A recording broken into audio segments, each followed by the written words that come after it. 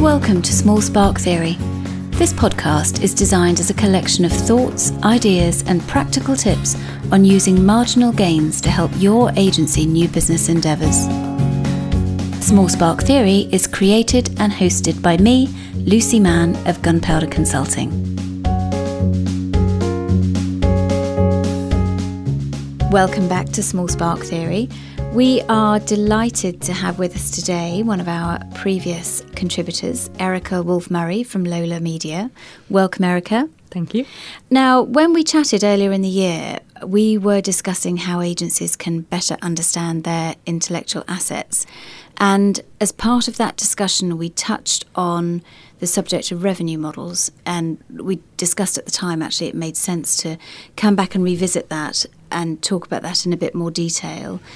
And it seems like an ideal time to have that discussion, particularly that recently we had Blair Enns talking about his book on pricing. So we've covered some of those ideas about different ways to think about value. So yes, I'm looking forward to a really interesting discussion around revenue models.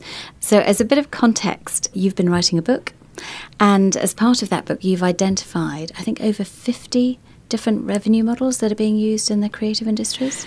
Yes, it sort of started as an exercise. For this book, I was looking at talking about money and finances. And as I sat down and wrote this, I thought, how many different revenue models am I going to refer to through here? And as it began to evolve into a list, the list got longer. And I identified that even when I was having sort of small transactions about buying a cup of coffee, what you're buying is something that somebody spent time preparing, so you're buying it at the very end of the value chain. And I started to write this list of all the different ways I could see businesses around me, businesses I was involved with, businesses in the creative industry, all the different ways they had of making money. And I slowly built up this list of 50 that I refer to quite regularly when I'm working with design companies, with ad agencies, thinking, are there different ways that they could make money? Some overlap and are very close to each other, whereas others are, very, very different and poles apart. Were there any in there that were particularly surprising to you, that were completely left of field? I think the notion about being rewarded for success and looking at how that might translate to ad agencies, design companies. I mean, if you're running a TV production company, your reward for success is that you own the documentary, the film, the drama that you produce, and you can sell it around the world. So you get a second chance to make income further down the line, where a lot of the businesses that we work in, the creative industries, you don't get that second bite at the cherry. So looking at models like rewards for success, it gives you a real incentive to work very well and very hard for your client, but that you actually then get literally that reward for the success, whatever that looks like. Now, it could be a lifetime value, it could be, beating KPIs, all sorts of different things. But it really is a way of extending the value of what you do. Okay. I mean, we know that the majority of agencies largely sell time. Yes. And that causes all kinds of headaches. It's a killer. Yeah. It really is. It's a killer on so many different fronts. Not only often when you're working really, really hard and you're selling your time, you're not marketing. You come to the end of a project, you have no work to go to. You've got to keep on doing the marketing whilst you're doing the do. And it's horrible. You can only sell your time once. You can only multiply your time by the amount of people you've got working for you, and it is very hard to scale a business like that on that model if that's what you want to do. So when I start working for clients, I absolutely know that they're going to have that as one of their models, but we try and develop 3, 4, 5 other revenue streams on different structures to ensure that comes into the business as well. That gives them much greater resilience, which is something, you and I have talked about a lot, that we come back to. How can you make companies resilient? And by having several revenue streams, that is absolutely a surefire way of building that in. Okay. And actually, thinking back to our conversation with Tony Walford from Green Square in the last episode, I'd imagine if an agency has other revenue models that they've implemented successfully beyond just selling their time, then that's got to be more attractive to an acquirer. I think it does, yes. And the other thing not to forget is, if you're earning income in all sorts of different ways, it's attractive to clients. It's also attractive to staff. Yes. Because if you're doing all sorts of different things, if your day is creative, inventive, you're not just working away, to deliver one particular thing, it can make the whole atmosphere of an agency, of a design company, really vibrant. Great. My observation, and we've talked about this before, is that certainly the smaller agencies seem to suffer the most from that roller coaster of revenue and struggle the most to be able to implement a sustainable new business and marketing program because they haven't got the number of people.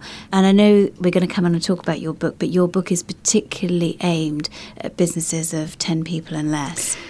It is, and I think you've identified a really key point, which is that the fact that it's so hard for very small companies to market, to do the work as well, and to constantly have a full funnel.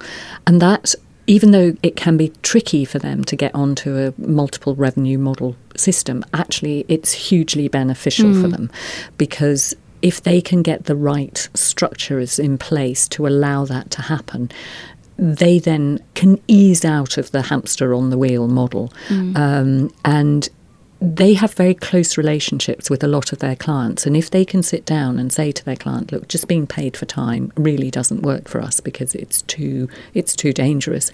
How else can we structure revenues out of the work that you give us, the work that we help you do? How can we become a creative partner rather than in this parent-child relationship that most agencies are in, to try and build new ways of working and thinking about how they can be paid?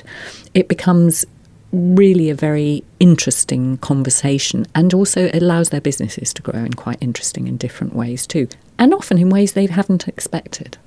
And you're absolutely right. I realised that there was a huge gap in the market for a supportive business book aimed at micro businesses. There are 5 million companies that have less than 10 employees, and then there's a further 4.6 million people who are working freelance, who are effectively running their own thing, or they've got a side hustle going on.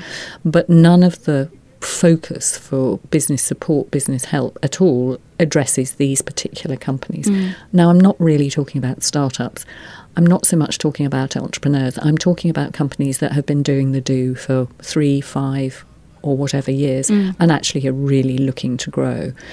And there's just loads of them, and nobody is holding out that hand to them saying, what does growth look like for you? And many of these are in the creative industries.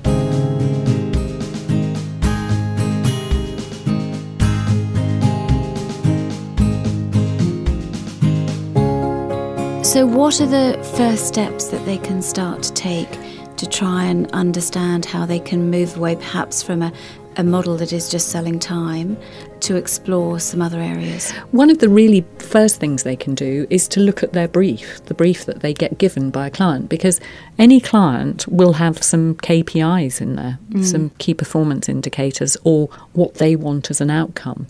Now, you can very, very easily say, well, if we do the work with you and we outperform what you've set us as a challenge, please could you pay us some additional reward, back to my rewards for success. Could you pay us some additional reward for this? Because at the end of the day, that's the work they've got in today. So you might as well use that.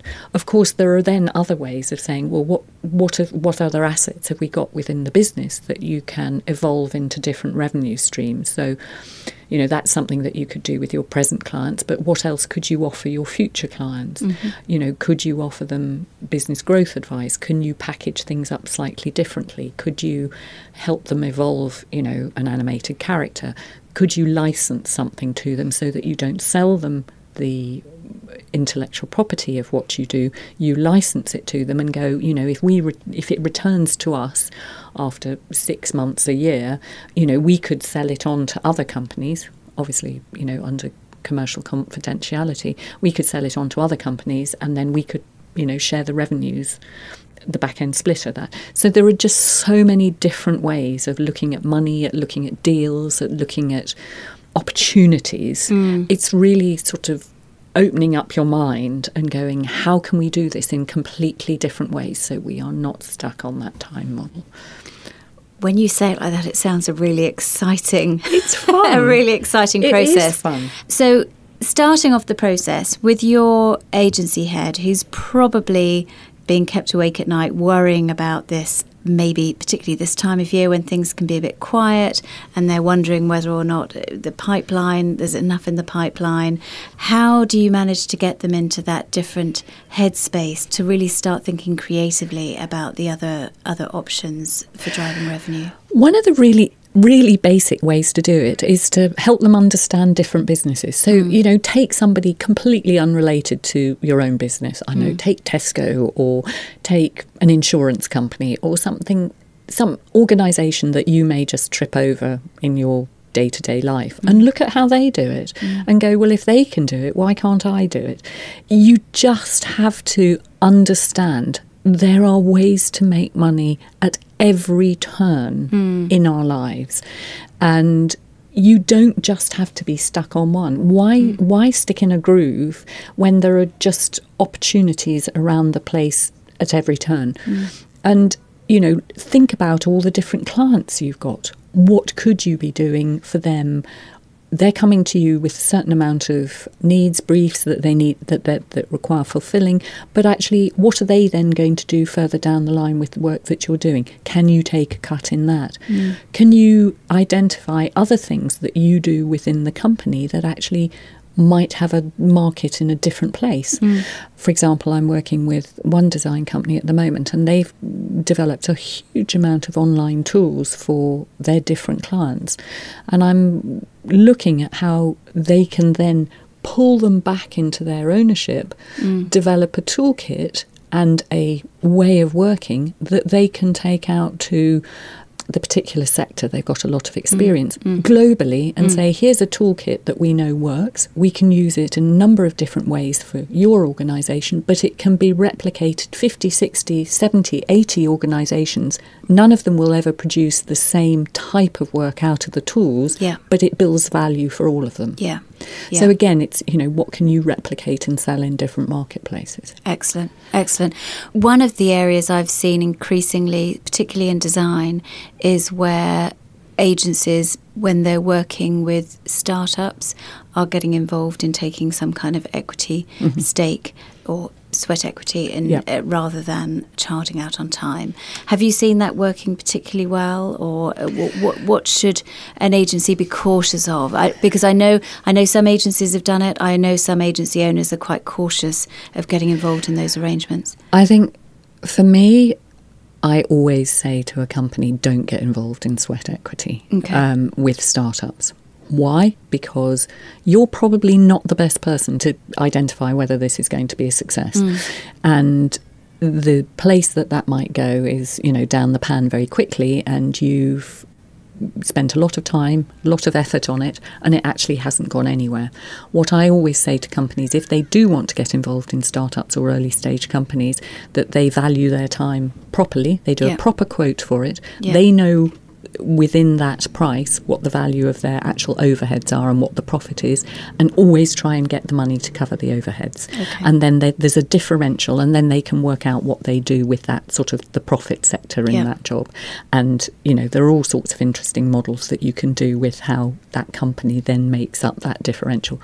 But I always go for cash for that overhead model, because otherwise you've lost money before you've started, and you're not going to see anything back from that sweat equity for 2, 3, 4, 5 years down the line, if at all. If at all, I think, that makes sense. So if you've got a really robust model already for doing that, and how you're going to structure it and what you're going to get out of it, or what you should get out of it, then that's fine. But if you're doing it because somebody's pushing back on budget, then be wary. And then and cut your cloth according to the money they've got. I completely understand why people want to do it, but I warn them off the whole time. Yeah. You know, there is this phrase, loss leader. I've never seen loss leaders that lead anywhere other than losses. So, you know, I won't take that as a reason for doing anything. Good advice. Good advice. You heard it here first.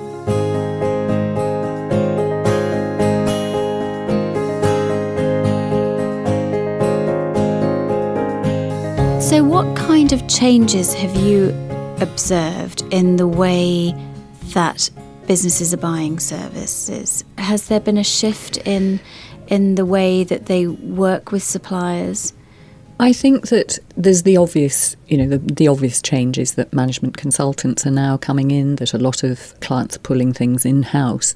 But equally, you know, when that happens, there are also new buyers in the market. So, you know, there are some companies that potentially are revolutionising different markets. And, you know, those are always interesting places to go and find new business and ways of working. And often what's fascinating about those sorts of disintermediation companies is that they're really open to different revenue models. Yes. Because they've done it themselves. Yes. So these are what I call, in the sort of 5 areas of opportunity, these are the new buyers class.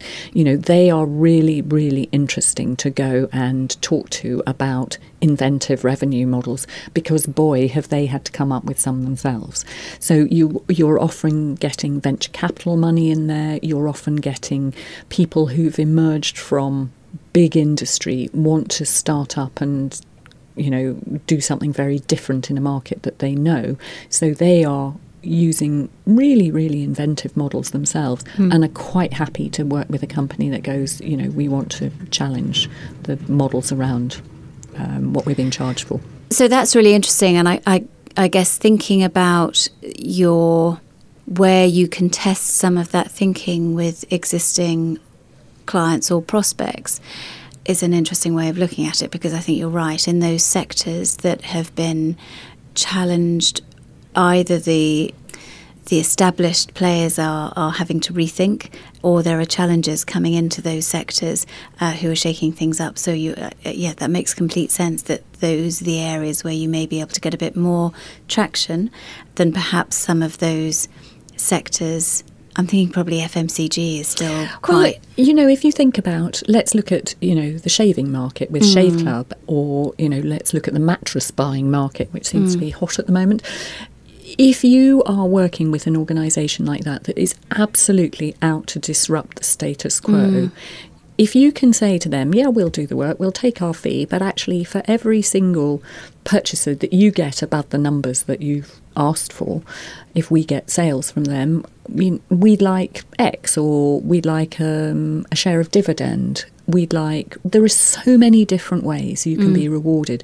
It doesn't just have to be a bit of cash. It can be, what's the opportunity that they could open for you? You know, if they start a subsidiary business, do you say you want to be pole position to pitch for a subsidiary business? There are so many different ways that you can look at being rewarded that isn't just about being paid for time. And I'm a tiny business and I'm paid in about 5 or 6 different ways. I always charge a fee for I don't base it on time, I base it on a project. Without exception, I charge a fee for that. Yeah. But I am paid in a number of different ways for different things that I do. And it didn't happen overnight, but I absolutely knew that that's how I wanted to run my business, because if I was sick and I couldn't work and do my paid hours, I didn't want to be always paid by that. Yeah. So, Erica, tell us a bit more about the book. When's it available? Well, the book's due out in January, but will be available to pre-order, we think, from the end of September up on Amazon. It's been a bit of a roller coaster because, of course, this is a separate income stream for me. You know, I'm trying to practice what I preach. The contents of the book actually came from the contents of 26 notebooks that I had written, mapping all my meetings with all of my clients, all the diagrams I use, all the models I use, and including the list of revenue streams. And one day I said, I'm going to write a book. And of course I said it out loud, so then I had to actually to deliver do it. Yeah, which was sort of part of the plan. And the notes took me the longest time, the notes from all these notebooks, and writing it was quite quick. And I'm self-publishing because even though it was liked by 5 different publishing houses, nobody actually took it. So I'm self-publishing, but at the end of the day, that gives you more control, and it means that you can put in it what you want, and you can ensure it has the values that you want. So instead of being their content or their illustrators or whatever, I've had some great designers working on it. So yes, it comes out early next year, which is when apparently everybody buys business books. Is it right? Well, obviously it's a real labour of love, and we really look forward to reading it. We'll be ordering advance copies. But the good news for our listeners is that Erica's kindly going to give away a copy of the book for one of our lucky listeners. So in time-honoured tradition, if you join in the conversation on Twitter using the hashtag #SmallSparkTheory and tweet us at GunpowderTweets, we will pick a winner and make sure you are signed up to receive a copy of Erica's book. Give us the title again, Erica. It's called Simple Tips, Smart Ideas, Easy to Use Advice for Business Growth. Brilliant. Well, we'll pick a winner, and you'll have your copy of the book coming out to you in January after the launch. Erica, you've been insightful as always. Thank you so much for your time, and no doubt we'll see you again in another episode. Thank you very much.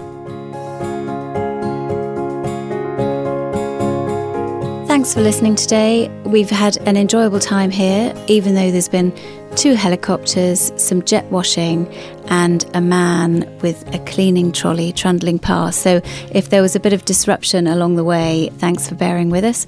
We'll be back again next month, where we'll be talking to the head of new business and PR from Adam and Eve.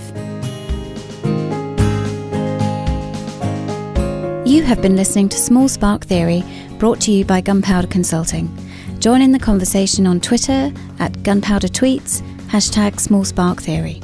The podcast is created and hosted by me, Lucy Mann. Our editor is Claire Aban, and our producer is Isabel Jarvis. Music is provided by Duke Deck, available at dukedeck.com. For more information and to download further episodes, head to our blog at gunpowderconsulting.com. And if you like what you hear, head to iTunes and leave us a star.